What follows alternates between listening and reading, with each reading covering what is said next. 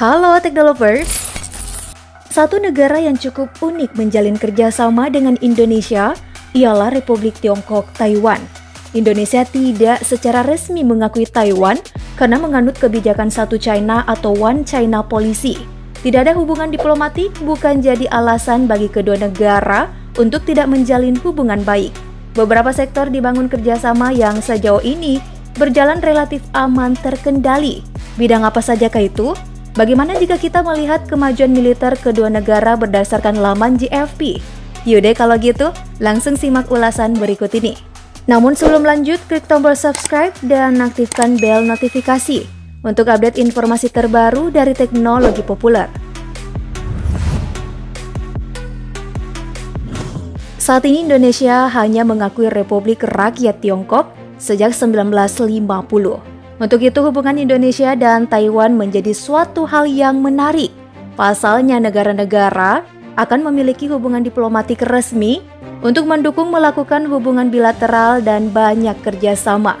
Tetapi Indonesia dengan Taiwan justru tidak memiliki hubungan yang resmi dikarenakan Indonesia mendukung One China Policy, yakni kebijakan yang menyatakan tidak ada dataran China yang lain.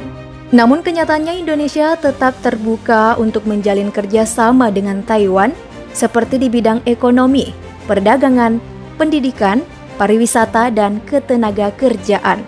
Taiwan sendiri adalah sebuah pulau di Asia Timur di mana Republik Rakyat China yang beraliran kaucantang atau komunis menganggap Taiwan sebagai provinsi yang memberontak. Sedangkan Taiwan menyebut dirinya sebagai negara tersendiri dengan nama Republic of China atau ROC yang beraliran Kuomintang atau nasionalis. ROC menguasai daerah Kepulauan Taiwan, Kepulauan Pechadores, Quemoy, dan Kepulauan Matsu. ROC sebenarnya salah satu pendiri utama Perserikatan Bangsa-Bangsa dan pernah menjadi salah satu anggota tetap Dewan Keamanan PBB. Namun pada 1971, pemerintah yang berkuasa di Taiwan dikeluarkan dari PBB, kemudian digantikan oleh RRC.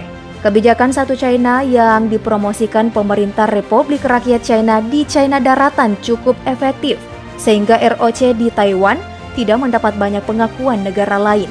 Sempat mencoba masuk kembali ke PBB tetapi selalu gagal karena tidak disetujui RRC sebagai negara besar dan berpengaruh di dunia.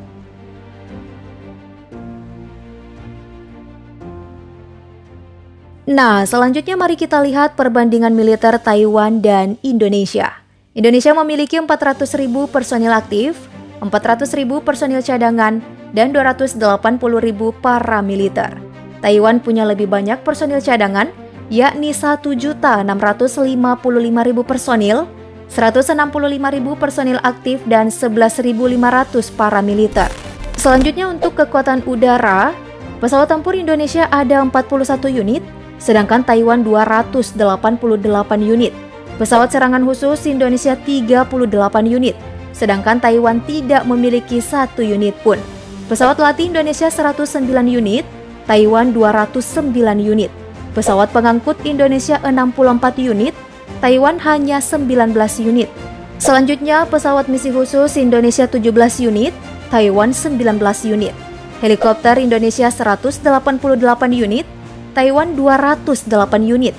Helikopter serang Indonesia 15 unit, sedangkan Taiwan ada 91 unit. Wah, sektor udara ternyata Taiwan mengungguli Indonesia. Dari peringkat kekuatan militer, Taiwan menempati ranking ke-22 dibanding Indonesia berada di atasnya di ranking ke-16 dunia. Bagaimana dengan sektor darat? Unit tank Taiwan 1.160 unit, Indonesia hanya 332 unit.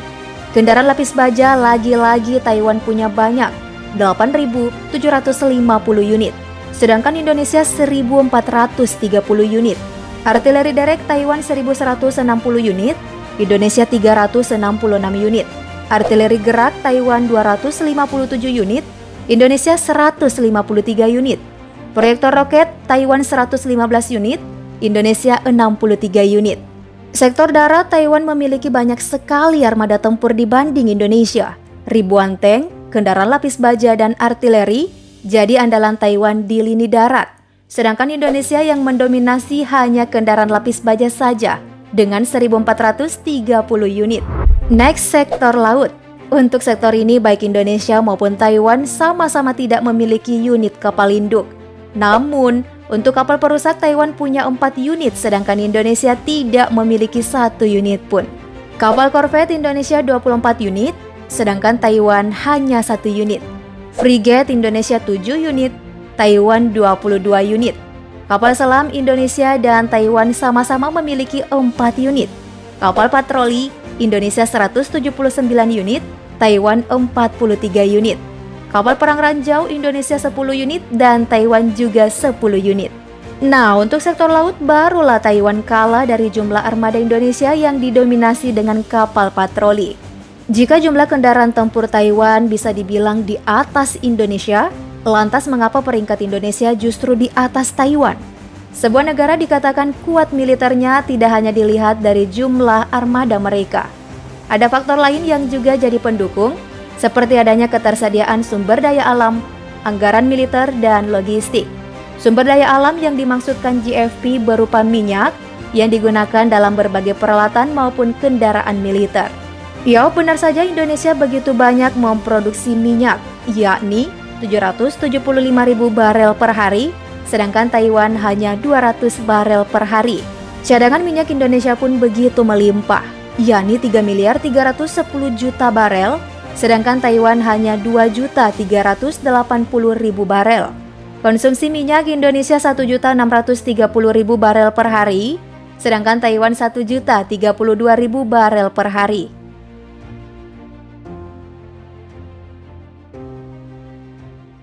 Banyaknya jumlah armada didukung dengan ketersediaan anggaran militer. Anggaran militer Indonesia 9,2 miliar dolar, sedangkan Taiwan 13 miliar dolar. Besaran anggaran militer Taiwan bahkan menduduki posisi ke-22 dunia dari Indonesia ke-31. Tapi, kedua negara sama-sama memiliki hutang luar negeri. Indonesia 344,4 miliar US dollar, sedangkan Taiwan 181,9 miliar dolar. Cadangan emas dan devisa Indonesia 130,2 miliar dolar, sedangkan Taiwan 456,7 miliar dolar. Keseimbangan kemampuan belanja Indonesia 3,4 triliun dolar, sedangkan Taiwan 1,2 triliun dolar. Selanjutnya ada faktor logistik. Angkatan kerja Indonesia 129,366 juta jiwa, sedangkan Taiwan 11,498 juta jiwa. Untuk kapal sipil, Indonesia memiliki 9.879 unit, sedangkan Taiwan 389 unit. Pelabuhan dan terminal utama Indonesia ada 16, sedangkan Taiwan hanya 6.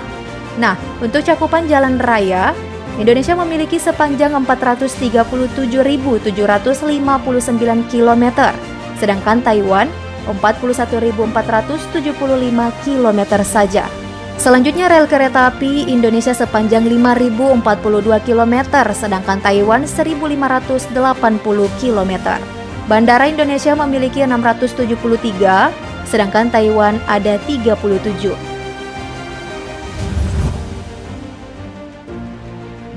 Ya, begitulah hubungan Indonesia-Taiwan yang sampai sekarang masih terjalin baik dan kondisi militer masing-masing negara.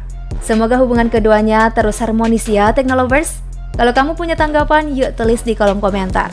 Jangan lupa klik like dan share videonya. Thank you for watching dan sampai jumpa di video selanjutnya. Bye-bye!